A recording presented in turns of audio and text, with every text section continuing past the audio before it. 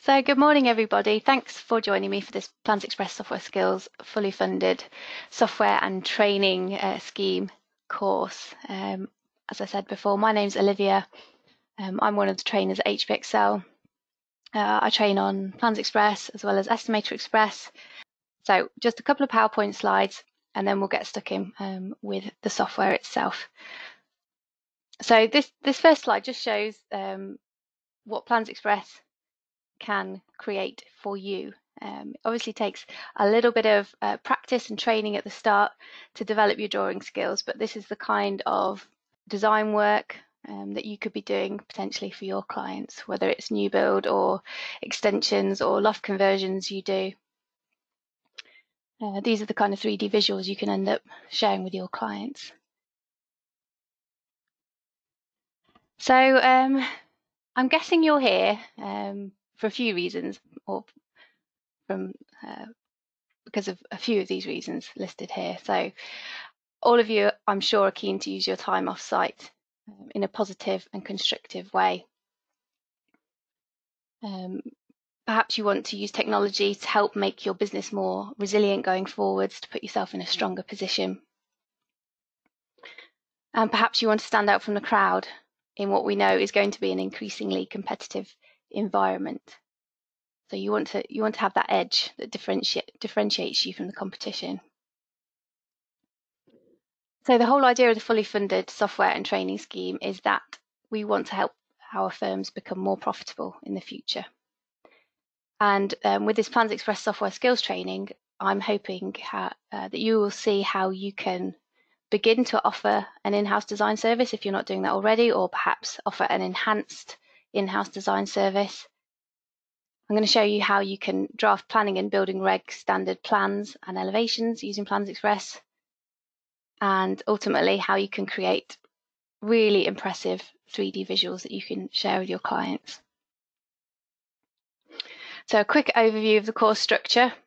This is the first time we have run this course in this particular format. So this is the rough roadmap that we may, if we get through more content in the first module, we might start on module 2 today. It depends on the pace that we're working at and what we think we can get through. But basically, we're going to start in module 1 looking at basic drawing skills. So we're going to start from the ground up. I'm going to start by showing you how you use your mouse and your keyboard to draw with PlansXpress. I'm going to show you how you can draw construction lines. And then in module 2, we will draw the ground floor plans of a design. So we'll be drawing external and internal walls, placing doors and windows, inserting stairs and the slab. And we'll look at how we can navigate the 3D view. In module 3, we will be creating an additional story for our design, and we'll look at how we can draw the roofs.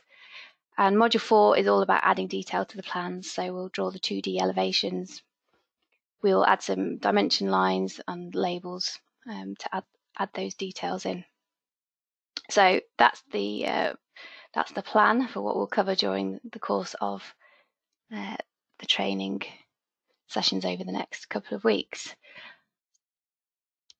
So the idea is that we will work through drawing a detached house, complete with elevations and a 3D model. I'll show you how to do a task, so I'll demonstrate how to do something and give you the time to do it. It may be that you can do it alongside me, at the same time. It may be that I give you a little bit of time at the end of the demonstration to continue doing what I've demonstrated. Please ask questions as we go along. On GoToWebinar, there is a questions section where you can type questions to me. If you can't see it already, there's a GoToWebinar control panel. It might be pinned to the side of your screen. If you click the orange button with an arrow on, that will expand the GoToWebinar control panel. Within there, there's a section called questions. If you click on that, click on the arrow where it says questions, and then in there there's a text box that you can type into. So if you could just find that, type in hello, so I know that you've located it, and I know you've got a means of communicating with me, and it also demonstrates that you can hear me okay, which is always good to know. Got my first hello. Hello, good morning, Paul.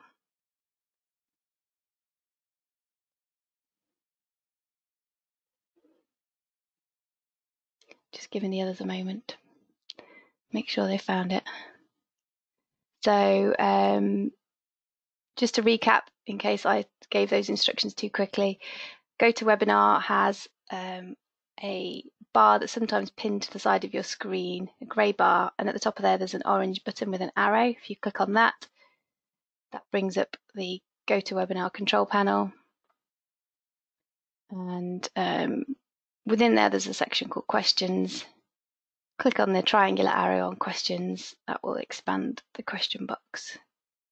If you can type hello or something in there for me,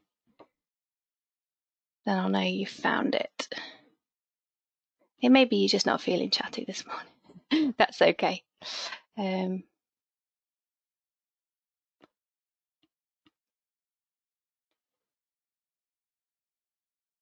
Just give you guys a moment or two in case you're dealing with something else. Sometimes you've got to go up and answer the phone, haven't you? Or there's an urgent email to respond to or something.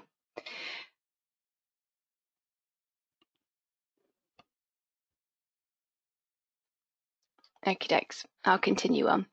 So as I say, you're very welcome to ask questions as we go along. If there's something I need to repeat or clarify or expand on, it's absolutely no trouble. I will try and answer your questions as I see them.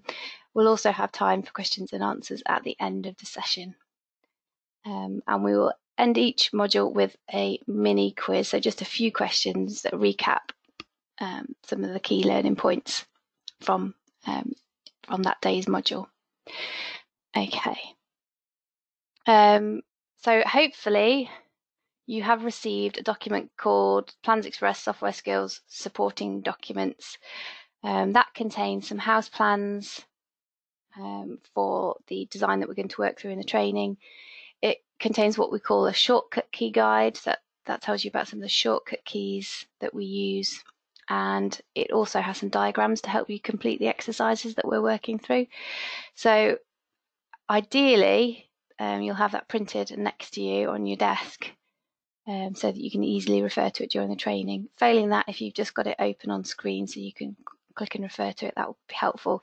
It gives some dimensions that we'll need when placing certain elements of the design. So please make sure you've got that and can see it. Okie dokes, so that's the end of the PowerPoint, and we'll get started with PlansXpress. I'll open it up on my screen. So we're starting with Module 1, of course. So in Module 1, we're going to start with some basic drawing skills, which are essential for using PlansXpress effectively. I'll show you how you can select an appropriate drawing template, and then I will give you a quick tour of the PlansXpress screen. During the module, I'm hoping that you'll learn how you can use the mouse to select items, to navigate around the drawing page, and to draw architectural items. I'm also hoping that you'll learn how you can use some of the keyboard shortcut keys to really speed up your drawing. And I'll show you how you can set out construction lines. Okay, so when you first open your software, bear with me a second because your software will look like this. So the new drawing dialog box opens up. This contains various drawing templates which you can select. The drawing templates control the page size, its scale, and its orientation, as you can see, and they also, some of them also contain notes blocks which you can use to fill in your company details, drawing details, and so on. So for our training design, we're going to select the A1 1 to 50 plain page option, so the third one down in the list. Just a quick note on selecting your drawing template. If you are importing some plans that you've already got, so if you want to do a takeoff from your plans, for example, the best thing to do is to match your page size and scale to the size and scale of the drawing that you're importing into PlansXpress. Then you don't have to worry about rescaling anything. But we're drawing from scratch, so of course you can select whichever template is most appropriate for you. But as I say, we're going to use the A1 1 to 50 plain page template. Once you've selected it, click OK. and PlansXpress will select and open up that template for you. At the bottom of the screen, just here, you can see the page size and you can see the scale. So if at any point you wanted to change the page size or scale, you can just double click on either thing where it says size or scale. That will open this page dialog box. So from here you could select a different page size or a different scale. So you're not fixed in the particular template settings that you've selected. You can change those options at any point. So I'll cancel out of that for now because we don't want to make any changes. Okay, so we've opened our drawing. I'm now going to show you how you can save your drawing, because obviously when you're working hard on your plans, the worst thing is if your computer crashes or something and you lose all that work. So we recommend regular saving of your drawings to avoid that scenario. So to save your drawing, the top left of the screen, you'll see the file menu. So it's a pinky coloured button and it's got like a drawing, sorry, not a drawing, a document icon on it. If you click on that, that is the file menu. If you hover your cursor over where it says save, then you'll get this menu on the right here. So we want to click Save As. If we select the Save As option, it allows us to give the drawing a name that we select. So I've created a folder called Training Plans. I'm going to save all of my plans into that folder. You might want to create a similar folder on your computer where you save all of your drawings. And I'm going to give this a name. I'm going to say this house is called Upton Fields. And I'm going to give this drawing a number. I'm going to call it number 1, because what I'm going to do every time I save, I'm going to change that number. So I'm going to have Upton Fields 1, Upton Fields 2, and so on, so that I'm saving the drawing in different stages, so that if I need to backtrack at any point, I can easily do so. So give it a name. Numbering them is a really good practice to get used to doing, basically. And then click Save, obviously, to save the project. You can see the drawing name on the tab at the bottom of your screen. So now just a quick tour of the PlansXpress screen so you can orientate yourself and work out what's what and what's where. So all of the tools you need to draw your plans, they can be found on the toolbar at the top of the screen. So officially this is called a ribbon, and it has several different tabs. So along the top you'll see we've got Architectural tab, Drawing and Annotation tab, Non-Estimated Symbols, and so on. So each of those tabs contains several different tools. We're going to be using several of the different tabs during the course of our training. I'm going to go back to Architectural. So the main part of our screen is called the drawing area. So the drawing area consists of our drawing page, but you can also draw outside of the page as well if you need to or if you want to. So all of it in total is the drawing area. Underneath the drawing area we have got what's called the command window. So the command window basically gives instructions on how to draw or place each item. So when you're drawing something, you can refer to those instructions. They will guide you through the process. On the right hand side of your screen here, you may have your 3D preview visible, your 3D view. Other windows such as the notes picker might be visible. It depends on how your software is set up currently, and I can show you how you can load these different windows. You might also have Properties Explorer tab visible there. So there's tabs at the bottom of the window that allow you to move between the different windows. So these various windows can be shown or hidden. So there's some settings that control which windows are visible, and those are on the Views in 3D tab. So if you go to the ribbon at the top of your screen and towards the right hand side, we've got Views and 3D. Now to switch on the 3D view, we've got this 3D preview button, so you can switch that on or off just by clicking 3D preview. If you're doing a really big drawing that's really memory intensive, you might want to switch the 3D preview off, because that will help speed up your machine. We're going to leave the 3D preview on for now so we can see our drawing build up. The other windows, so the Notes Picker, Properties Explorer, and so on, these can be shown or hidden using the options on the Show Hide section of the toolbar here. I've just seen, Ron, you've just popped back on. I don't know if anybody's having trouble with their connection at their end. Have you been having trouble, Ron? I hope you've managed to keep up with what's going on at this end. So if you want to switch on your notes picker, you can tick or untick the notes picker tick box as appropriate.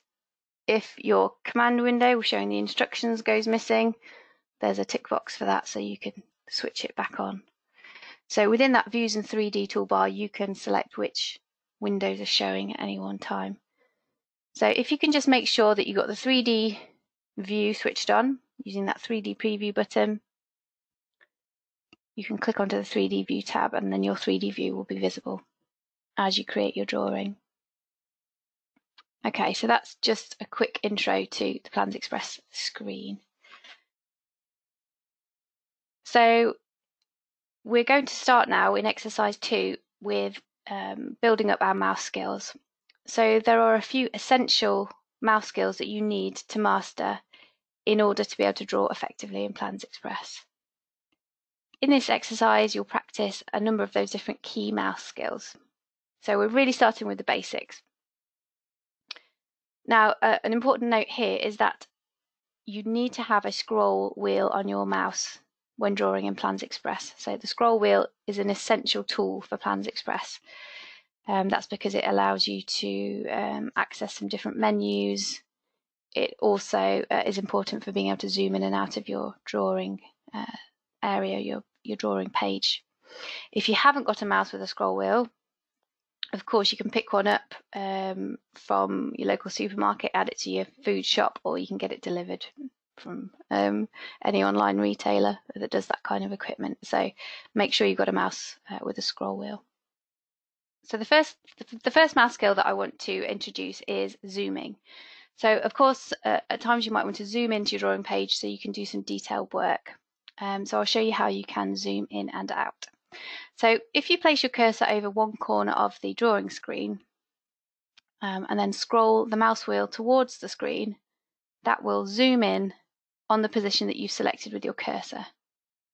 And then if you zoom away from the screen, that will zoom you back out again. If you place your cursor on a different corner of the drawing page now, scroll your mouse wheel towards the screen, that zooms you in around that position that you selected with your cursor.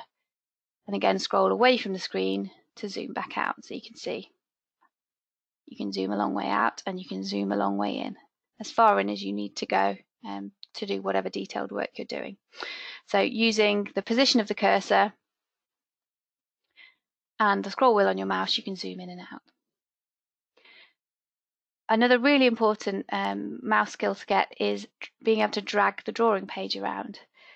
So to do that, you need to hold down your scroll wheel on your mouse. So you're pushing the scroll wheel in and you'll see this hand appears. This allows you to drag the drawing page into a different position. So hold down that mouse wheel and you can move your drawing page around. So I've just released the scroll wheel. If I press it down again, the hand appears. That allows me to drag the page. This is called panning around the page. So you can see you can drag the drawing page so you can move to a different part of the drawing. So those two skills in combination are really important for navigating around your drawing. So using the mouse scroll wheel to zoom in and out, and holding down the scroll wheel to drag the drawing page around. So just have a little play for a moment doing that, zooming in and out and moving the drawing page around just until you feel comfortable doing it. And then once you've had a little play around, zoom out so you can see the whole drawing page and center it into the drawing area so you can see the drawing page there is in the center of your screen. Okay, so zooming in and out, we use the mouse wheel, scroll it towards the screen to zoom in, scroll it away from the screen to zoom out, and the cursor determines the position that you zoom in on or zoom out from. Hold down the mouse wheel to drag the drawing page around. First two really important mouse skills. Okay, so we're now going to have a go at locating some of the different architectural elements. So to do that, we need to click the Architectural tab on the ribbon at the top of the screen. So you see within the Architectural tab, we've got everything starting from our external walls, internal walls, we've got doors, windows, openings, structural openings, various types of steelwork. We've got stairs, various types of flooring, roofs, and we've got a tool for extending a roof. We've got attic elements, drainage, landscaping and external works, electrical items, plumbing items, including pipes, boilers, sanitary ware, waste fixings, and so on. We've got plastering, decoration, renovation, chimneys, and fire stops. So this is where all of the architectural elements that you might want to draw are located. So what we're going to do is we're going to click on the external wall drop-down menu, and you'll see here all of the different types of external wall that you can draw. We're going to select the top one, the brick and block cavity wall. You'll see we've got a variety of different dimensional templates, basically for different heights of wall. Select one of them. It doesn't matter which one at this point because we are just going to have a go at drawing some walls. We're going to delete them. This is just for practice purposes at the start. So this is the wall dimension wizard. We'll go through this in a bit more detail later on. For now, as I say, because we're just practicing our mouse skills and placing the walls, we're going to click Accept Defaults to accept all of the default dimensions that are in there. And we're now ready to draw our walls. PlansXpress tells you that it's ready to draw the walls. In the command window at the bottom, it's saying give start point, so we need to click to place the start point of our walls. So whenever you're drawing anything on PlansXpress, you always need to remember to click and release the left mouse button. Click and release, don't hold the mouse button down. So you may, from other drawing packages, be used to holding down the left mouse button and dragging it around on screen. But with PlansXpress, what you need to do is click and release the left mouse button. Okay. So what we're going to do, anywhere in the drawing page, place your cursor and click the left mouse button to place that first point of the walls.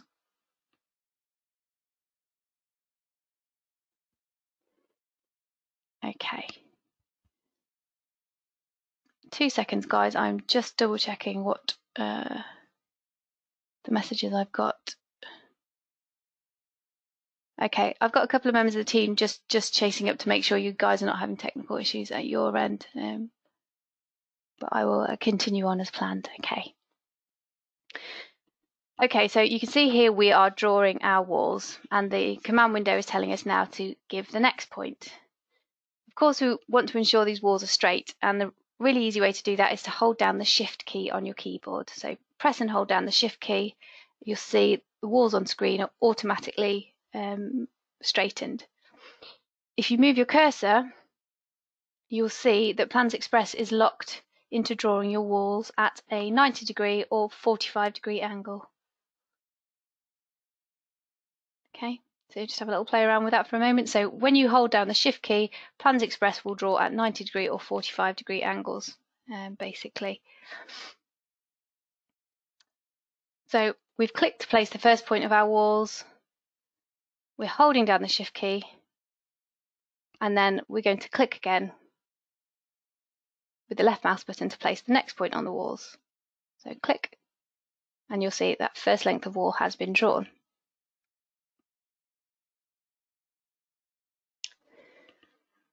Paul, I can see you've just popped back up. Have you been having connection problems, or did you have to pop away from the computer for a reason? I'm hoping you can catch up with where we're up to. We've just selected an external wall, and we're having a go at clicking and placing the walls.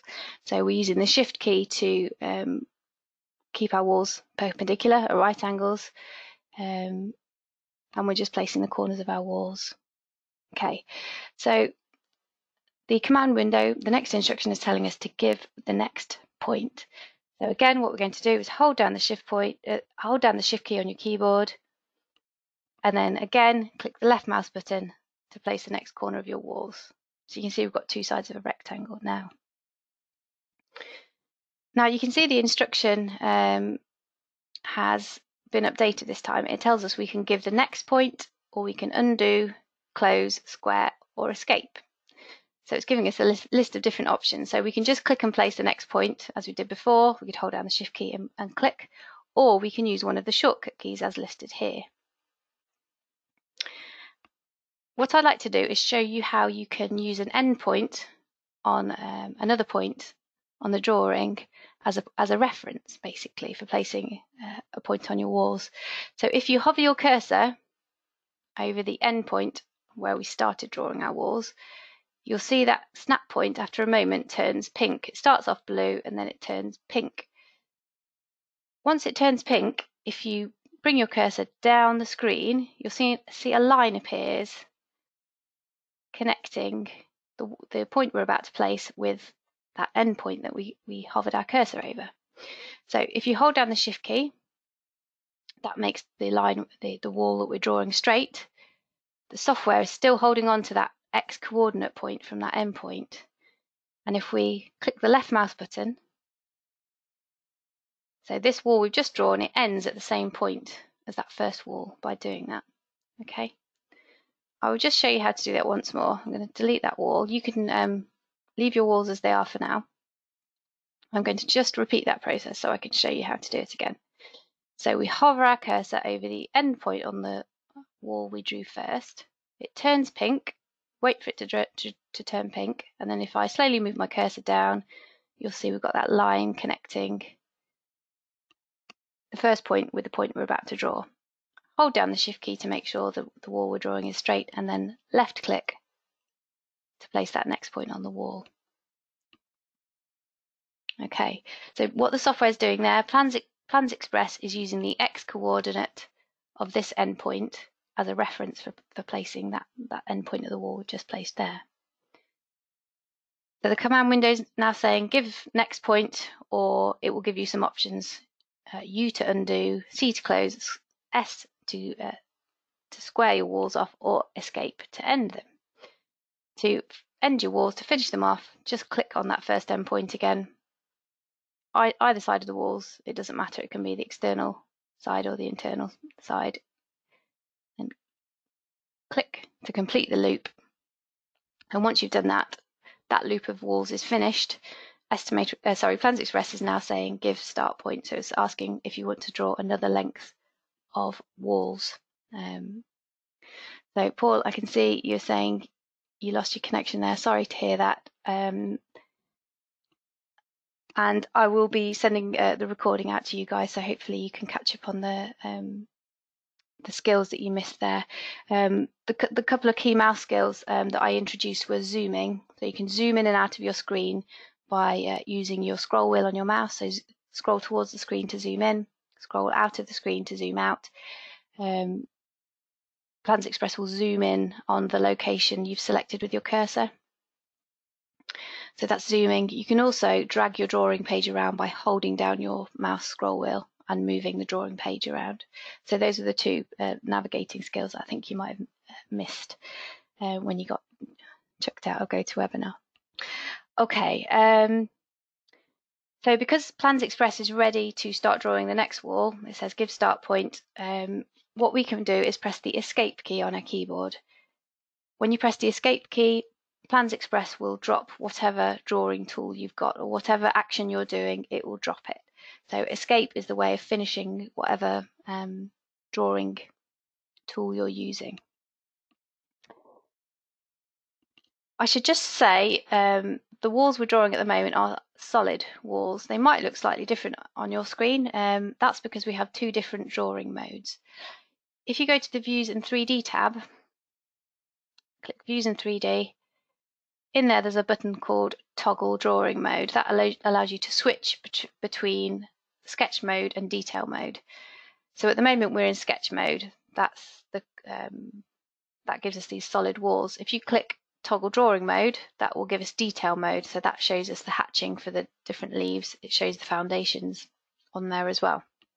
So as you're drawing, you probably want to draw in sketch mode. But when you've got your finished plans and you want to print them out, then you may want to switch to detail mode. But that's the button you need to switch between the different modes. So that's sketch mode. When the software is hatching your walls, that obviously takes more effort on the software's part to draw all those tiny lines. So if you want your software to run more quickly, sketch mode is the way to do it. So click back to sketch mode if you're not already on it, and we'll carry on with our mouse skills.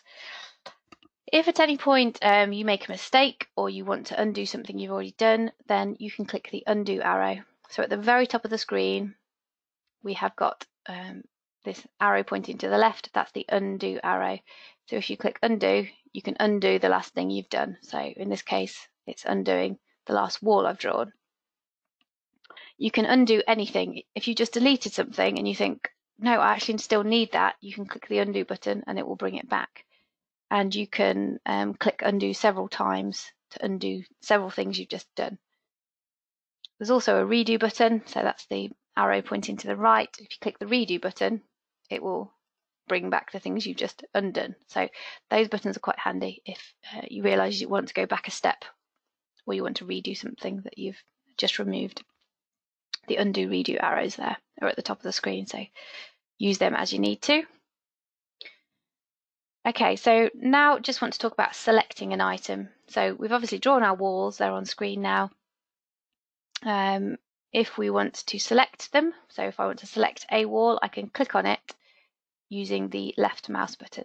You might want to zoom in, so scroll the mouse wheel towards the screen to zoom in on the wall if you want to, and then click the left mouse button to select it. So you'll see when an item is selected, it appears with dashed lines, and you get these little boxes on it which we call handles. So we can see that wall has been selected. Those handles can be used to move and modify an item. You can, of course, also select multiple items. So if you wanted to select 2 walls, you can hold down the control key on your keyboard and then left click again to select an additional item. So hold down the control key, click on an additional item, and it will be added to the selection group. So just have a play around with doing that for a moment. Click on the wall to select it, hold down the control key, click on another wall to select it. So in that way you can select multiple items. If you want to, you can zoom in and out at this point. It doesn't affect the selection. You can hold down your scroll wheel to drag the page around. Again, that doesn't affect the selection. So if there's something in a different part of the screen you need to select, you can zoom out, drag the drawing page around and select another item as you need to. There's another way of selecting multiple items as well. So if you click anywhere else on the drawing page, it will drop that selection. So just click on an empty area of screen. So if you want to select multiple items, you can draw a selection box. So if I place my cursor above and to the left of our walls here, hold down the left mouse button. So I'm clicking and holding down that left mouse button. If I move my cursor down and to the right, you'll see this bluey purple selection box appears. Only items which are fully enclosed within the box will be selected. So if I draw this selection box partly over the walls, as I've done here, only any walls which are entirely within that selection box will be selected. So I'm going to release the left mouse button now, and you'll see only that top wall was entirely enclosed by my selection box, so only that one has been selected. So click off screen again. This time I'm going to repeat drawing that selection box, and I'm going to encompass all of the walls now. So click and hold down the left mouse button, drag your cursor, keeping that left mouse button held down, fully enclose all of the walls, then release your left mouse button, and you'll see that all of the walls have been selected there. So that's when you do a left to right selection box. It will only select things which are entirely enclosed by the box. So click on a blank area of screen again. This time we're going to do a right to left selection box. So this is a different selection tool. If you start at the bottom right, click and hold down your left mouse button and drag it up and to the left, you'll see this time you get a green selection box. Now this does something different. The right to left selection box will select any item which is partially or entirely included within your selection box. So if you release the left mouse button with some of the walls partially enclosed, you'll see that those walls have been selected. So a right to left selection box will select any item which is partially or fully enclosed by the selection box. So in different circumstances, those different selection boxes are handy for different purposes. Okay, so just to show you one more time, left to right selection box only selects items which are fully enclosed. Right to left selection box will select anything which is touching that selection box, basically, that you have drawn. Okay. And of course you can just left click to select individual items, or if you want to be really specific about what you're selecting, you can click on an item and then hold down the control key and select another item. So I know we're taking really baby steps here, but these are the things that you will be doing day in, day out once you get up and running and using the software day to day. Okay, so those are some of the key mouse skills that I wanted to show you. What we're going to do is we are going to finish by deleting this box. So if you choose whichever selection box you'd like to use, select all of the walls, and to delete an item, we can press the delete key on your keyboard. So it might be the del key, might be delete, are labelled slightly differently, but click that button and it will delete your walls. Okie dokes. So now we're going to move on to exercise 3. Exercise 3 is all about using shortcut keys in your drawing. So we've started to use a couple of shortcut keys as we've gone along. We've used the delete key for deleting items. We've used the escape key for ending whatever action it is that you're doing. And we've used the shift key as well for keeping our walls perpendicular when we're drawing them. So exercise 3 will build on those mouse skills, and it will introduce a number of other shortcut keys that will speed up your drawing further. You may find it useful to have the PlansXpress drawing shortcut key guide to hand. So you might want to print that out, have it on your desk whenever you're using PlansXpress as a quick reference guide. So on there, for example, you can see the shift key. It gives an explanation of what the shift key does and how to use it. And it does the same for all the different shortcut keys. Okay, so we're going to have another go at drawing our walls using the shift key to keep the walls at right angles. So on the architectural tab, click back on the architectural tab and then click on the icon at the top of the external wall drop down menu. So you'll see the external walls menu is broken into two sections. There's where it says external and the drop down arrow there, and at the top there's an icon. If you click the icon, PlansXpress will select the same type and specification of wall that you previously selected. So if you are wanting to draw another length of wall which is exactly the same spec as one that you've already drawn, click on the icon. And what that does, that saves you going through the dimensions wizard again and having to check you're happy with the dimensions. You can just click directly on the icon. PlansXpress will remember your previously drawn external wall spec. Okay, so that will save you time clicking that button.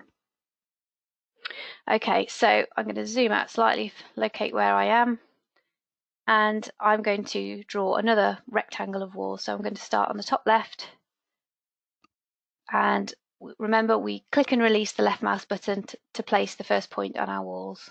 Always with the software, click and release. Now the command window is telling us what to do. Now it's saying give the next point. Remember, hold down the shift key on your keyboard, move your cursor to where you want to place the next corner on your walls, and then click the left mouse button to press to place the next corner of your walls. Draw the second side of the rectangle in the same way, so holding down that Shift key, positioning the next corner of the walls and left clicking to place it. Okay, so hopefully you're becoming a bit more confident doing that. So now I want to teach you a shortcut key for finishing off these walls. You can see the command window is prompting you again here that you can give the next point, or it's saying you can press the S key to square off your walls. So this indicates that you can finish your walls, square them off, and PlansXpress will complete the walls by joining them up to the starting point. So pressing the S key works when you want to draw the final two perpendicular walls of a building. So press the S key on your keyboard and you'll see without any more effort on your part, PlansXpress has finished off those walls. So the S key joins the walls up to the starting point via the shortest perpendicular, the shortest right-angled route. Okay, so whatever it is you're drawing, whether you're just drawing lines or whether it's walls, you can press that S key to finish off what you're drawing via the shortest right-angled route. Okay, after you press the S key, PlansXpress will assume that you've finished drawing the walls and it's automatically dropped the wall drawing tool. So far we have drawn our walls just by clicking and placing. We don't actually know the length of those walls, the dimensions of those walls. So another way that you can set out your walls is by entering the length of each wall. And to do this, you'll use the arrow keys on your keyboard, which you can find, usually they're at the bottom right of your keyboard. So to draw the same type of wall again, we can either click on the external wall icon at the top, or another quick way that you can draw the same thing you've just drawn is to click the right mouse button. So whatever you've just drawn, if you click the right mouse button, PlansXpress will get ready to draw the same thing again. So in this case, it's going to draw another brick and block cavity wall with the chosen specification. If you want to draw a brick and block cavity wall with a different specification, you'll need to go back to the architectural tab, click on the external wall drop-down menu and select your spec of wall that way. So this is only if you want to draw a wall with identical specifications to the one you've just drawn. So you can see from the command window that PlansXpress is ready to draw again. It's prompting us to give the start point of our walls. So what we're going to do, let's draw another rectangle of walls just to the right of the first one. So it doesn't matter exactly where you're placing it. Again, just click the left mouse button to place the first point of your walls. So let's say we now want to place the next point to the right, as we have before, but we want to input the dimensions of this wall. So what we need to do is click the right arrow key on your keyboard. So when you press the right arrow key, that's telling PlansXpress the next point of the walls is to the right of the one we've just drawn. So you can see in the distance input box there, you can type in the length of the wall in millimeters. So let's type in 10,500 millimeters. So the software is working in millimeters by default. So once you've typed in the length of the wall, you can click OK, or you can press the return key on your keyboard, which is what I tend to do because it's quicker. And because I'm already typing in the dimensions, I can then click the return key, or sometimes it's called the enter key, and that registers the dimension. So PlansXpress has worked out where that next point on the walls is and automatically drawn it for you. So now we can continue in this way to draw our walls using the arrow keys. So if we press the down arrow key again, the distance dialog box pops up. Write the length of the wall. Let's say it's 8.5 meters, so 8,500. So we're typing in what's called a free input here. You can also work it in brick length. So you could select the brick length input and type in the number of bricks, which in this case would it be about 40 bricks, I think. So you can work that way. There's some mortar options here depending on what the wall's joining, whether you need less one width of mortar or equal, or if you need to add one on, you can do it to that level of detail. So you can type in the number of bricks, or you can just write the length of the wall in here. So I'm going to type in the length of the wall. It doesn't matter which way we do it because we're just practicing for now, but just the main thing is that you know you've got those options there. So type in the distance, 8,500 mil or 40 bricks, whichever way you decide to do it. And again, PlansXpress places that next point. So we can continue in this way. So we can press the left arrow key, and assuming this wall is the same length as the first one we drew, let's type in 10,500 mil. Press the return key on your keyboard to enter that distance in, and then we can finish off by clicking back on the start point, or there's another shortcut key you can use. If you look at the command window instruction, it's telling you you can use the C key to close your walls. So if you click the C key on your keyboard, that will close whatever you're drawing. Okay, Scott, I can see you're asking, how do you get the measurement box up? So once you've clicked to place your first length of wall, you should be able to click the arrow key to get the distance dialog box popping up. Is that not coming up on your screen when you do it? So you click to place the first point of your walls, then you press the relevant arrow key on your keyboard.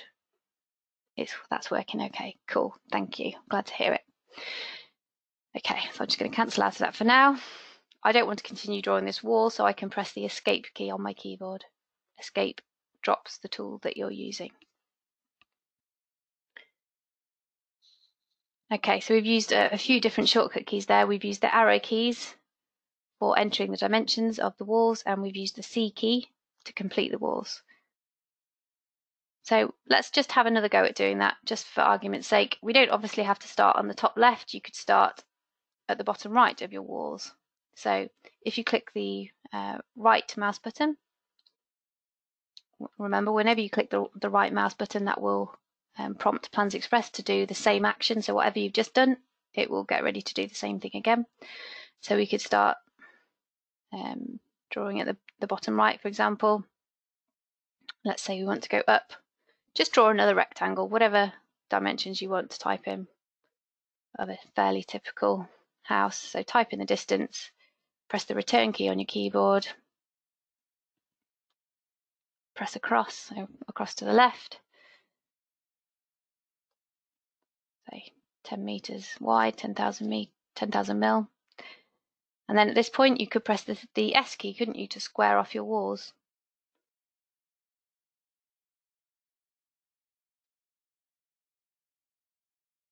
So using those shortcut keys, it obviously speeds up your work.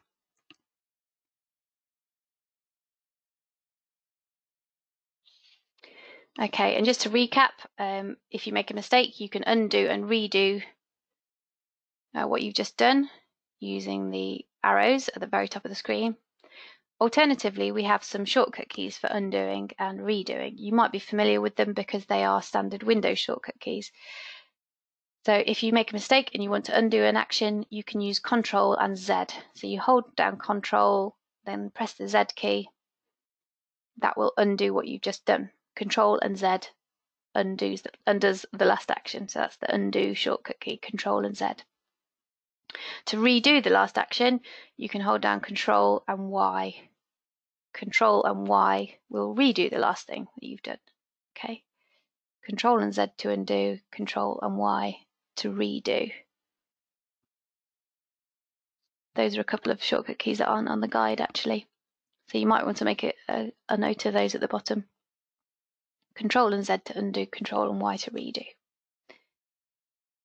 Okay, and there's one more really important shortcut key that I would like to introduce you to at this point, and that is the R key. Now the R key allows you to place a new item on screen relative to an existing point. So for example, say this is a house I've drawn here. Maybe I want to draw the garage, and I'm going to draw it relative to the corner of the back of the house. So to do that, I can use the R key. So right click to draw the same type of wall again. We're just going to assume it's the same spec of wall. I know it might not necessarily be a cavity wall for your garage. but just to show you the principles of using the R key. So whatever rectangle of walls you've got, it doesn't matter which one, hover your cursor over the back corner of the wall until you locate that end point, and then press the R key on your keyboard. When you press the R key, you'll see these dimensions appear. The dimensions are telling us the position of the cursor relative to that endpoint that we hovered the cursor over. So it's linking the endpoint with your cursor. So you could just do it by eye. You could say I want the garage to be 6 meters back and 2 meters across. You could do it by eye. Alternatively, you can use the arrow keys again to tell the software where you want to place the first point of the walls. So let's say we want to place it behind the house, so we're going to press the up arrow key, and let's say we want to place it 3 meters from that endpoint on the back corner of the house. So type in the distance in millimeters, click OK, or press the return key on your keyboard, and PlansXpress has located that point at 3000 mil, so 3 meters from the back of our house. We can then continue drawing our garage walls as we want to. So let's say the garage is 6 meters long, so I'm going to press the up arrow again. I'm going to type in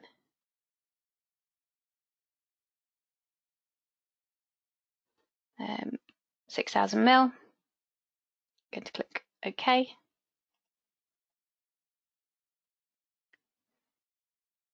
And then let's say it's 3 meters wide. Type in the distance, click OK, or return. And then we could press the S key on the keyboard to complete that loop of walls. Okay, so the main thing there was we were using the R key to place a new point on the screen relative to an existing snap point on something that we've already drawn. So we've talked about how you can finish doing an action using the escape key. If you wanted to resume doing that same thing, so if I just undo the last thing I've done. So say I'd partly drawn these walls and I'd press the escape key. If I wanted to start drawing my walls again, I can right click to tell PlansXpress I want to do the same action again. I want to draw the same spec of walls. I can then continue where I left off. So find the endpoint on those walls, and then I can carry on drawing. So you can see here at the moment it's in dimension mode because it's showing me dimensions. If I want to switch to snap mode, I can press this button at the bottom right of the drawing screen. If you hover your cursor over it, it will tell you what its name is. So this is snap mode. So if I turn to snap mode, that allows me to click to hover over or click onto snap points on the screen. So I'm going to find that endpoint, move my cursor to the right, hold down the shift key to make my wall straight, and you'll see this time PlansXpress is using the Y coordinate from that endpoint to place the wall I'm drawing. And then I can click onto the endpoint again to finish it off. So you can pick up again if you're partway through a wall, you make a mistake, you need to finish what you're doing and then pick up the wall specification again and carry on. That's perfectly doable. Use the right click to start drawing walls of the same spec. Make sure you're in snap mode so you can click onto the snap point on the existing wall and continue onwards. Of course, you could then carry on using your arrow keys if you wanted to enter the dimensions that way. Okay, so the escape key drops the tool you're using. So I'm going to press escape now because the software is ready to draw more walls. So I'm going to press escape to stop and right click to redo something of the same spec. Okay, so to tidy up our drawing page now, because we've finished playing around, we're going to delete all of the items on screen. So draw a selection box. I'm going to go left to right. I'm going to encompass all of those walls I've drawn. release the left mouse button once they're all within the selection box, and then click the delete key on your keyboard. That will delete all of those items. Okay, so we're now going to move on to exercise 4, which is all about drawing construction lines. Now, construction lines can be used to help you set out elements of your design. So you may want to use construction lines as a reference for drawing the overall footprint of your building, so for laying out your external walls. You may want to use construction lines for creating a drainage layout, for example, or a landscaping layout. So construction lines have millions of different applications depending on what it is that you're doing, but fundamentally what they help you do is set out some key dimensions that you can use as anchor points for whatever you're drawing. So hopefully in your supporting documents pack, you've got the diagram associated with exercise 4. I think it was on page 4 of the document. So if you can refer to that, that will help you with the exercise we're going to do now. So to find the construction line tools, you need to go to the Drawing and Annotation tab. So if you click Drawing and Annotation, and in the middle of this tab, we've got all of the construction line tools. So when you're setting out the external walls of a house, you're usually just going to be using horizontal and vertical construction lines, 9 times out of 10, unless you live in one of those unusual 45-degree angled houses like I do here, actually, which is a bit more interesting to lay out. Okay, so what we're going to do is we're going to start by selecting the horizontal construction line tool. So if you click where it says horizontal in the construction line center section of the toolbar,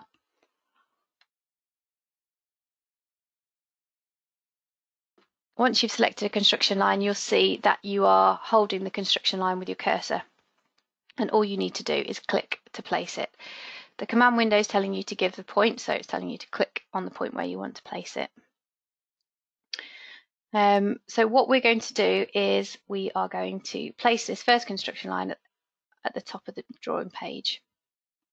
This is where on the top left corner of our page we're going to lay out our ground floor plans. If you have a look at the main house design, also in your supporting documents pack, you'll see how we're going to lay out the drawing page, so that might be helpful.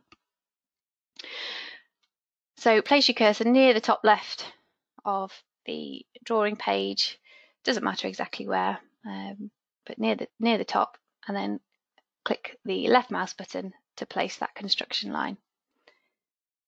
When you place the construction line, it turns blue. You'll see the software is ready to place another construction line, so it will place multiple construction lines in one go. But what we're going to do now is we're going to select the vertical construction line tool instead. So go back to the Drawing and Annotation tab and click the vertical construction line, and that will select the vertical tool.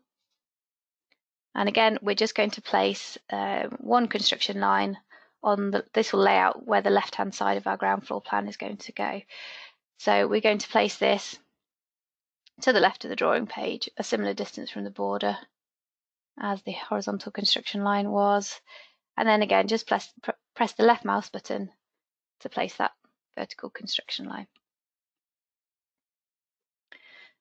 So now we've got those first two construction lines in place, we're going to place some more construction lines measuring from the construction lines that are already on screen in place. So first of all, we want to place another vertical construction line 4,330 mil to the right of that first construction line. Refer to your diagram on page 4.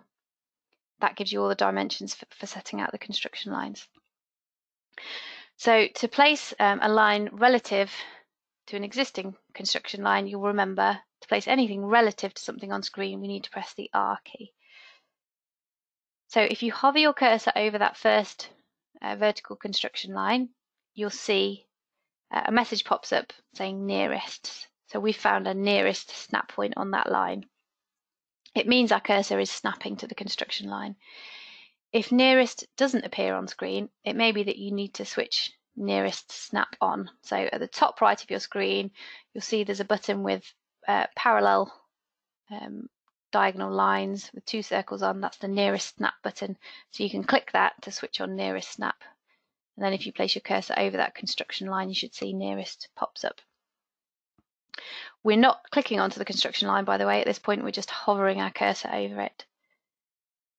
We then need to press the R key on our keyboard. So press the R key. So remember, R stands for relative. So when you press R, it allows you to place one item relative to another on screen. So PlansXpress is now giving us dimension lines which tell us the distance from that nearest snap point that we snapped to the position of our cursor. Now we can use the arrow keys to tell PlansXpress where we want to place the next construction line. So press the right arrow key on your keyboard. That tells PlansXpress we want to place it to the right of the snap point that we hovered over. So in the distance dialog box, we're going to type in 4,330 as per the diagram.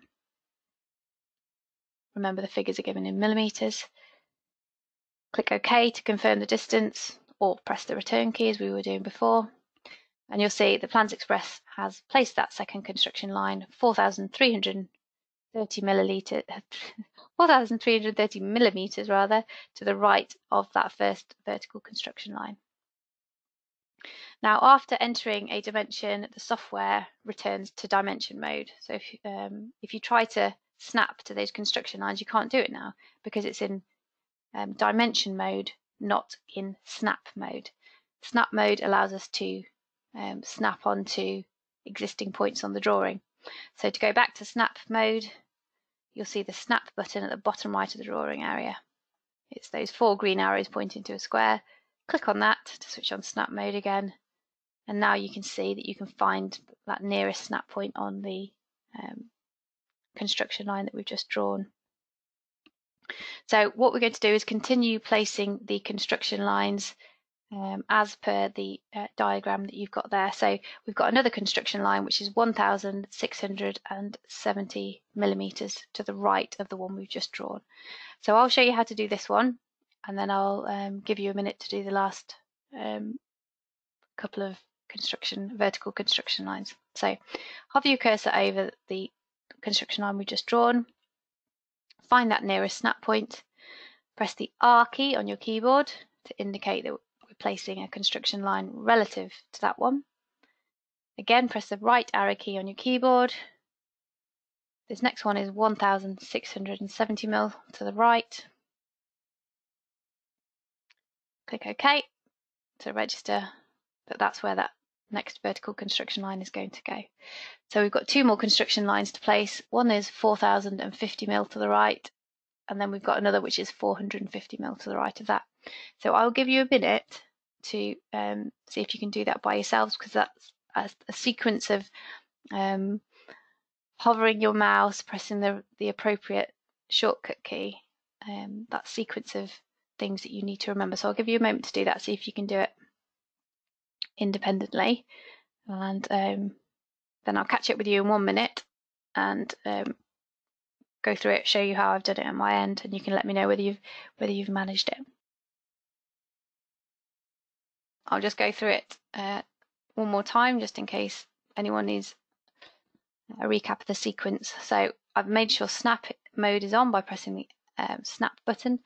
You can see you can also press the F7 key on your keyboard to switch on snap mode. Hover my cursor until I find that nearest snap button, press the R key, then press an arrow key to indicate where I want the line to go, the construction line to go. Type in the distance, 4050, place the construction line. Okay, I'm ready to go again. Need to switch on snap mode, hover my cursor over the nearest snap point, R key, right mouse button, type in the distance, 450 mil. Click OK. And then once you've drawn all of those construction lines, you can press the escape key on your keyboard. You can see we're starting to create a grid, which we will then use to click onto to place our external walls. So I'm going to zoom in slightly on the top left hand corner of my screen. So I'm going to place my cursor over to the top left and scroll towards the screen. That will help me zoom in. So I've now got a couple of other horizontal construction lines to add. So to do that, we click the horizontal construction line button as before. So we're going to place a horizontal construction line 1000 mil before the top horizontal construction line. So repeat the process as before. Hover your cursor over the horizontal construction line, locate that nearest snap point, press the R key. This time we're going to press the down arrow key because the next line is below the first one we've drawn. Type in 1000 mil. Of course, here you can use brick lengths as well if you want to do it that way. Click OK to register that distance, and then we've got one more. No, we haven't. We've got two more construction lines to do, just referring to the drawing myself. So click back onto snap mode.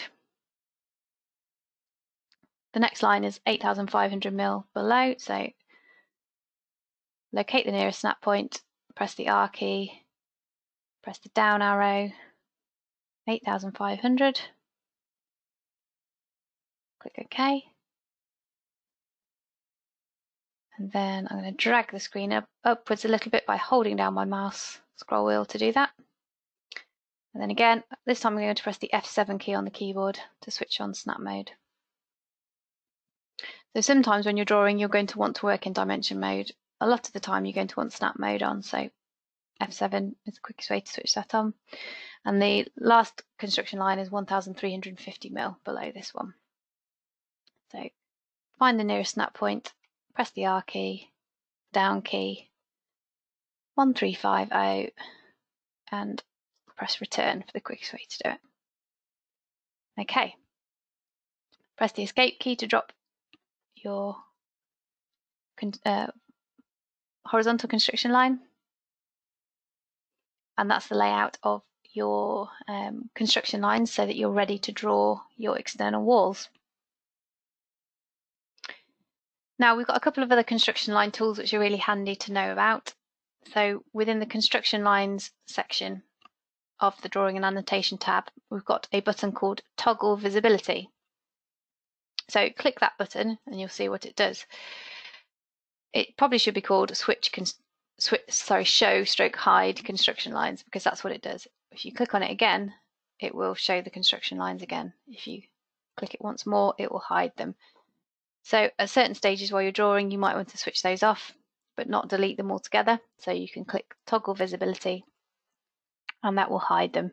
It makes your drawing look tidier. If you're focusing in on a different detail within your drawing, you might want to switch them off.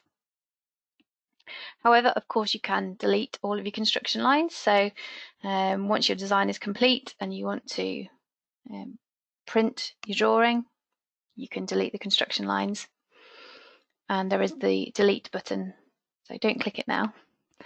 Click the delete button to delete all of the construction lines. Of course, you can also select and delete individual construction lines if you want to. So if, for example, I wanted to delete this top construction line, to do that, draw a selection box. Well, you can either click on it, but sometimes it's a bit tricky to actually, because it's such a thin line, it can be a bit tricky to click on it. So you can also draw a selection box. If you draw a right to left selection box, that's usually how I select a construction line. And then you won't miss it doing it that way. So you can either click on it. If you're zoomed in, it's easier to click directly onto it, or you can draw a right to left selection box to select it. You'll see a handle appears in the middle. Then you can press the delete key on your keyboard if you want to get rid of it.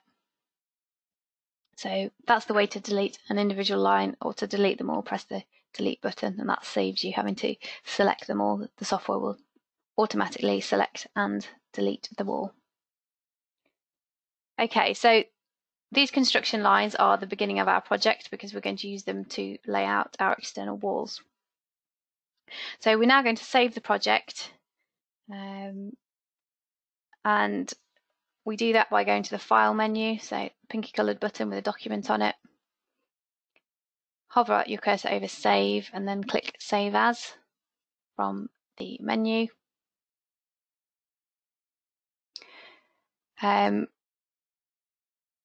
In fact, I'm just going to click the save button and save it as Upton Fields 1 because it was a blank drawing, wasn't it, when we first saved it? So that's fine. We can just click save. It'll ask, do you want to replace it? I'm going to click yes because I know I'm not overwriting any work or losing any work. That's fine.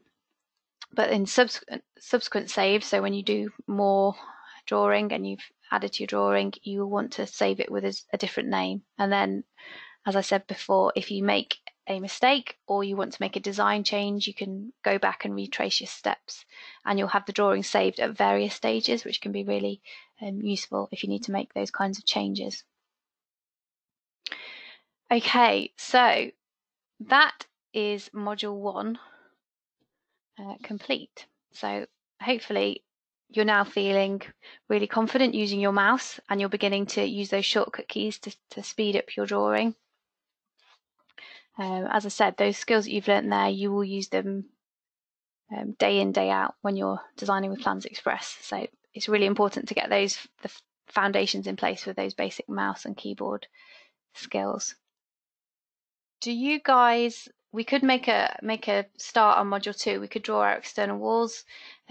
Is that something you'd like to do? Because we have got a few more minutes and we've made quite good progress. So okay, cool. Well, it will only take, I don't know, another 10 or 15 minutes to do our external walls. So we'll make a start on module 2. So in module 2, you'll learn how to draw your ground floor plans. So you'll have the chance to specify and draw your external walls, your internal walls, doors, windows, stairs, and the ground floor slab. And I'll also show you how to navigate the 3D preview. So we'll make a start on exercise 5, which is all about drawing the external walls. So if you've laid out construction lines as we have, you're ready to start drawing the footprint of your design, and it's actually a really simple process. So in this particular exercise, you'll learn how to select a type and specification of external wall, how to input your foundation details, your wall height, and so on, and how to draw the walls by clicking on the intersection points on the construction lines that we've already drawn. So hopefully you've got a diagram showing you how to draw the external walls. So I think that's on page 5 of the document that you've got there. So if you can refer to that so you've got an idea of the layout of the walls, that would be really helpful. Okay, so specifying the external walls to start with them. So you'll know, of course, that we go to the architectural tab and we need the external wall drop-down menu. So we're going to click on the bottom of it where it says external, and we've got the drop-down arrow there. That allows us to select a wall template and set out the specification of the wall. Remember, if you click on the icon at the top, that simply selects the wall specification that you last used. So we want to select brick and block cavity wall again. That's the type of wall we're using on this occasion. Of course, you might be selecting an external cavity block wall for a rendered wall. You might be selecting a stone face cavity block wall. We've also got ICF and SIPS walls in there. So hover your cursor over brick and block cavity wall, and then you get a list of templates opening up. So we have various different templates set up with different wall heights. Some of them are multi-story templates and some of them are single-story templates. What we mean by multi-story is that it will add 225 mm onto the wall height for the floor above. So for example, a 2.475 high floor to joist height wall, which is multi-story, will actually be 2.7 meters tall overall because it will include the thickness of the floor above. So what we want to do is select that one, select the one that's 5 lines from the bottom, ground floor cavity wall for 2.475 high floor to joist height multi-story template. So click on that template to select it. That will determine the wall height, which is obviously important when we're drawing our plans. It will impact on the elevations of the drawing. So when you select your wall template, the brick and block cavity wall dimension wizard will open up. So here we want to have a look at the wall height, double check that we're happy with it. and we can also check the thickness of each leaf, so we can see the external leaf thickness and the internal leaf thickness. And if you need to, you could tweak them at this point. An important note here is if you don't intend to estimate your design, so if you're not using PlansXpress in tandem with PlansXpress, you only need to define the dimensions which are highlighted in yellow. So only the dimensions highlighted in yellow, so the wall height, leaf thicknesses and so on, are required to draw your plans and your elevations. The white dimension box, such as this one here where it says height of coursing blocks, that is only needed for estimating purposes. So therefore, if you aren't going to import your drawing into PlansXpress to estimate the job, you can ignore the white input boxes altogether. So for this training course, we're focusing on the dimensions that we need to draw the design, because this is just a standalone PlansXpress course. So we're just going to focus on the yellow input boxes, and we're going to skip over the white ones. But of course, if you're working on jobs in the future that you are planning to estimate, then you will want to review the white input boxes as well, because you're starting to specify some of the options for your estimate as well. Okay, so if we're happy with the wall height and leaf thicknesses, we can click Next, and then we can have a look at the foundation details. So the important dimension here for your drawing is the foundation width. That's highlighted in yellow as the foundations are shown on your plans when you're working in detail mode. So you can change the foundation width if you need to. We're going to leave these set to the default values for now. Then we can click Next. So the next screen deals with the footing details. You'll see we've got a couple of important inputs here. We've got the cavity width. If you place your cursor over an input box, it will tell you what the dimension is referring to. So cavity width below ground is set to 100 mm. And the other important dimension for your plans and your drawing is the splash course depth, because that will show on the elevations. So let's say we're going to change the cavity width here to 140 mm, because we are working to part L regs. Using the elemental recipe, we need a thicker cavity insulation in there.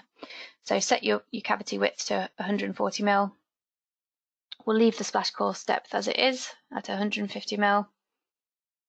Then we'll click Next. The final page deals exclusively with finishing options, which are only relevant if you are estimating. So for now, we're going to skip over those. But again, if you are planning to estimate this job, then you would want to review the plastering and decoration options for your walls. So once you've done that, you can click Finish, and you'll see PlansXpress is now ready to start drawing your walls. So remember, when you're drawing any of your building components, refer to the command window, and the instructions will explain how to draw or insert each part of your design. Most things are very intuitive, but if you're drawing something like a roof, then those step-by-step instructions, I still refer to them now when I'm drawing a roof, just as a prompt to the sequence that I need to do things in. So don't forget to look there as you're doing your drawing. So what we're going to do now is we're going to click around our construction lines, placing the corners of our external walls.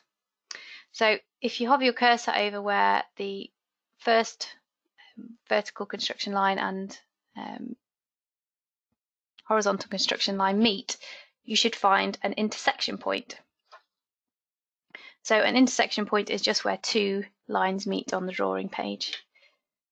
So this is going to be the top left corner of our design. So we're going to place this first corner point on our drawing. So once you've found that intersection point, just click the left mouse button. Remember, we click and release, we don't hold down the left mouse button. So we've got a couple of lines that have appeared here that I haven't spoken to you about yet. The red line on the wall indicates which side of the wall you are placing with your mouse clicks. So my mouse is currently placing that top point of the wall. The arrow identifies the external side of the wall. So you can see the external side of the wall is going to be facing upwards, so that's correct at the moment for the orientation that I'm drawing my walls in. If I was drawing in this direction, you can see that the external side is on the wrong side, it's pointing into the house. So depending on where you start your walls and the direction that you're drawing them in, you need to check the external side and the justification of the wall, i.e. which side of the wall you're placing is correct. So when you're drawing your walls, you'll notice a set of different set of tools appear on the ribbon at the top of the screen. The important options here that we need to look at are the justification and the external side. So from here you can change the external side of the wall by selecting right or left from the drop down box. So just have a play around with doing that. Select the other option from the external side drop down box and you'll see the arrow changes indicating which side is the external side of your wall.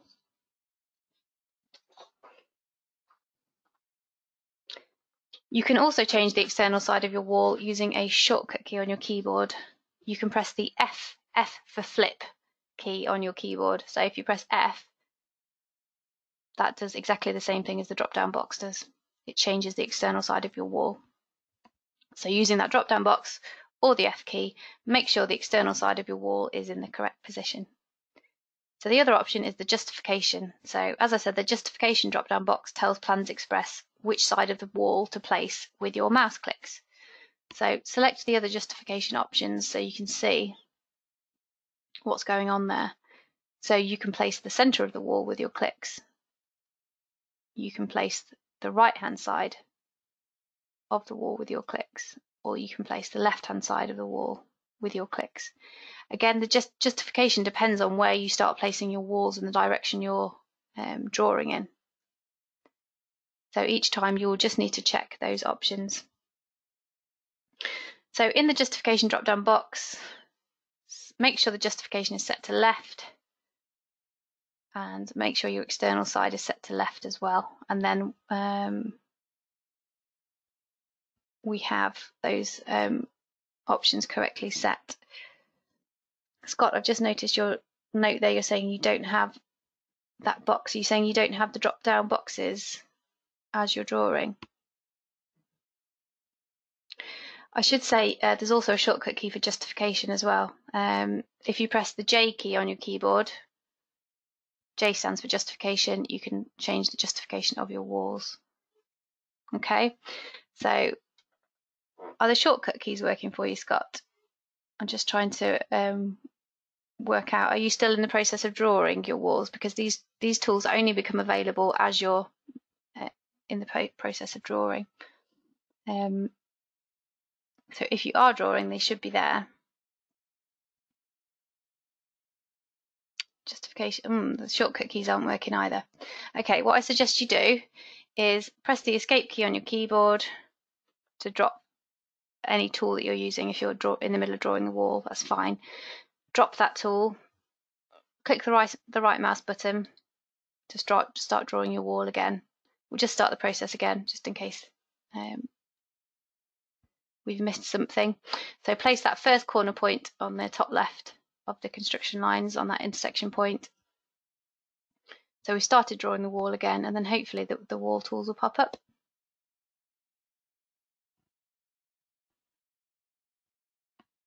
Okay. So now, of course, we need to place the subsequent points of our walls. So it can help to zoom in on the drawing page as you do this. So use your scroll wheel on your mouse to zoom in and out.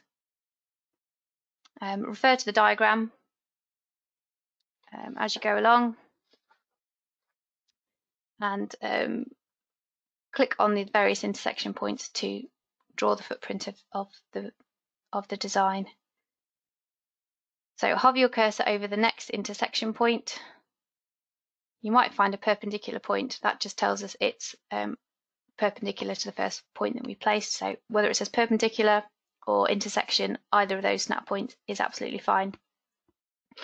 Remember, if dimension lines appear at any point, you need to click onto snap mode. You can use the snap button to do that, but hopefully you can see the intersection points. So click on that next intersection or perpendicular point to place the first length of wall. And then following the diagram, we can see we need to come down to the next intersection point and then click again to place the next length of wall. Now we're going to come over to the far vertical construction line, find the intersection point again, click to place the next point on the walls. You might need to drag your drawing page up. You can do that even when you're in the middle of drawing your walls. If you click and hold down the scroll wheel, you can move the drawing page up and it won't affect anything you're drawing. So you can use the scroll wheel to drag the page around as you're drawing. So we're going to come down to the second from bottom horizontal construction line, find the intersection point, click and place. I think you're probably getting the hang of this now. So following the diagram as a road map, finding each of the intersectional perpendicular points,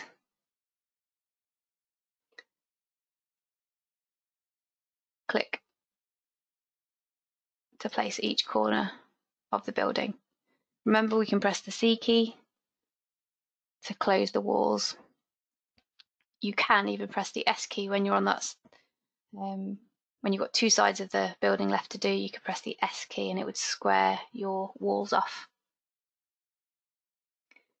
Okay, so as long as you can follow the construction lines, you can see how easy it is to place those walls. The key thing to remember is to check. I've just clicked back on one of my walls so you can see these wall settings here. Make sure your justification is correct and your external side is correct before you place the second point on your walls, to make sure you're placing them where you want them to be. Now you can check your walls have been drawn correctly using the 3D preview. So this 3D preview has been patiently building up every time we've drawn something. So you might need to click on the 3D view tab to make it visible on screen. Remember, if it is hiding, you can always go to the Views in 3D tab and click the 3D preview button, and that will bring that window to the fore. So of course we can navigate our way around this 3D model here. So to drag the model around, we can hold down the left mouse button and move our cursor to look at the walls from a different angle. So hold down your left mouse button and you're dragging the model around, so you can turn it around completely and have a look at the back, bring it back to the front. You can look from the bottom, look from the top,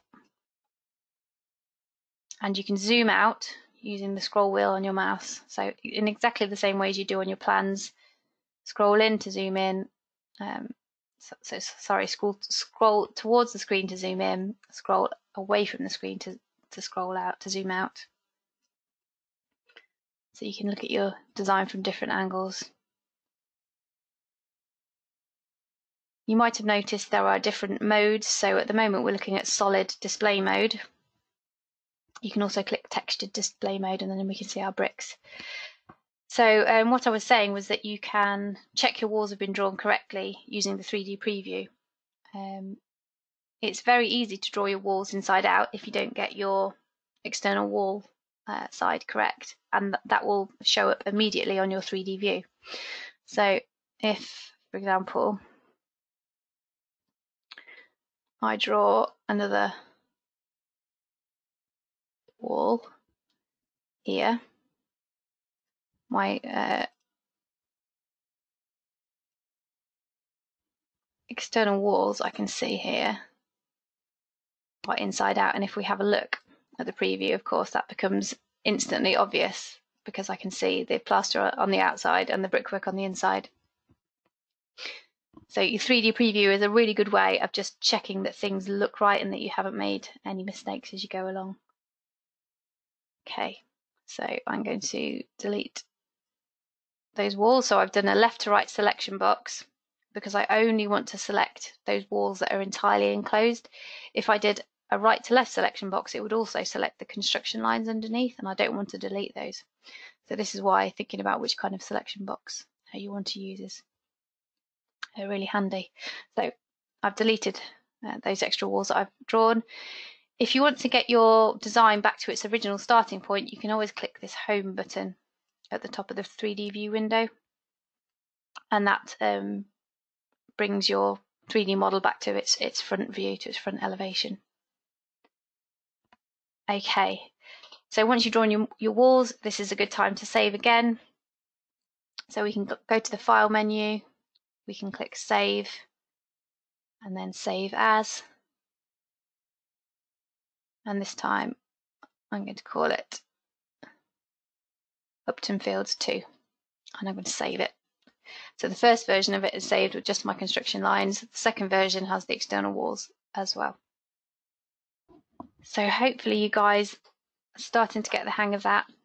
We're going to be doing lots more drawing, lots more placing walls and other elements during the next session. So hopefully the more you practice it, the more intuitive it will become. If you need to spend a bit more time going over this module again in your own time, then please do that. You will reap the benefits of it for sure. Okay, so let's do a quick quiz just to recap some of the things we have covered today. The quiz questions, I just get a percentage of people who've answered. I don't know who's answering or what they've said, so it's completely anonymous. It's just a bit of fun, and it's just to allow me to go over some of the key points that we've been through today. So if you'd like to take part, that would be brilliant. So we've got 4 questions, so it won't take long. So the first question is, what can I use the mouse scroll wheel for? And you can select any statements which you think are correct. So can I use the mouse scroll wheel rather, for dragging the drawing page, also known as panning? Can I use the mouse scroll wheel for selecting an item on screen? Can I use it for zooming in and out of the drawing? Can I use it for drawing a perpendicular walls? So if you click any you think apply, or all that apply, what can the scroll wheel on the mouse be used for? Okay, the correct answers are number 1, dragging the drawing page around. So you hold down the scroll wheel to drag your drawing page around.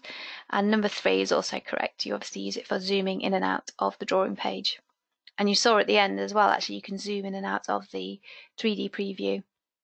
And you can move the 3D preview around by dragging. So you can use the scroll wheel in a very similar way on the 3D preview. Okay, so let's move on to our next question.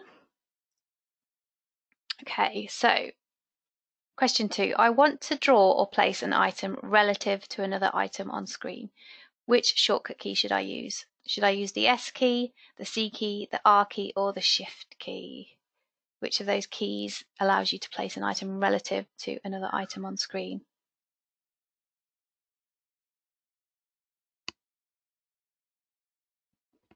Okay, all of the answers I've had are correct. There's obviously a clue in the name.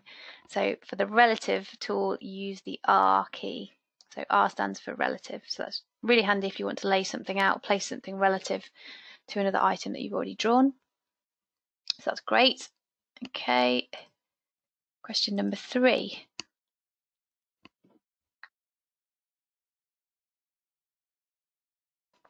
Okay, this is a really important one. I want to locate a snap point on an item on screen, but PlansXpress is showing dimensions, not snap points. What should I do? So you can select one of these. Should I press the F7 key on the keyboard? Should I click the snap button on screen, or should I do either of the above? Okay, so the correct answer is either of the above. So the snap button on screen, absolutely, you can use that to switch on snap mode.